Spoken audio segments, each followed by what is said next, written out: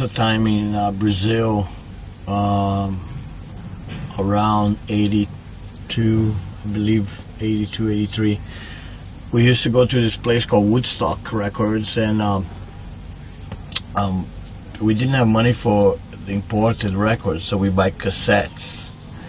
And I just remember the guy from the store recommended that I should get the one side of the cassette. I should get the Discharge, Hear Nothing, See Nothing, Say Nothing album, and on the other side was Hellhammer, Apocalyptic Raids. So I just bought that cassette and take it home and fell in love with it. It was so cool, and it wasn't out until later that I realized that they were punks, that they were like, Mohawks and all that. So it was in the same tape with a metal band. So I like Hellhammer and I like Discharge.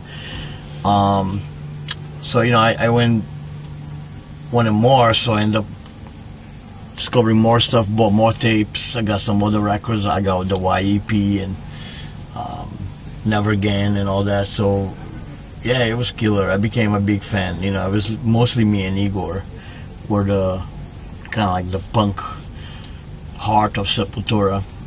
The other two guys didn't like punk stuff very much, so it was mostly me and Igor. But I think the influence is like, even today to me, Hear Nothing, See Nothing is a wall of guitar that's never been done again. Ever since the album still today sounds amazing. It's just a wall of guitars coming at you.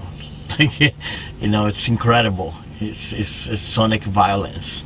That's what I like about it. And I fell in love with it. It's so awesome. And I ended up getting really, really into the scene and ended up discovering GBH after that, and Extreme Noise Terror and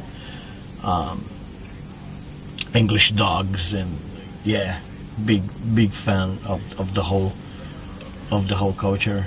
And then there was some like Finnish bands I got into, Ratus, Chaos, they call it, Tervet Cadet. And there was also a big metal punk scene in Brazil too. There's a lot of people like a lot of punk, and we were right on the edge of the crossover of metal and punk when Sepultura started. So it was cool too, because I think it was also the beginning of thrash metal movement. Because I think that thrash metal, that's what inspired it, was the combination of stuff like Motorhead mixed with Discharge. You get thrash metal, which is great. So it's like perfect for that.